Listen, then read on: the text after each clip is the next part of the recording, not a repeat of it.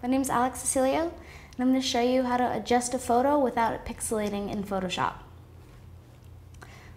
So I have my picture here, and it's kind of small, so I want it to be bigger, but the problem is in Photoshop, when you make a picture bigger, it tends to pixelate. So the easiest way to go about doing this is to go to Image and Image Size. And the resolution is really what's going to make it bigger. So if you put it at 300, it's going to automatically just make it a lot bigger. So that way, when you finish, you'll have a picture that's blown up but not too pixelated.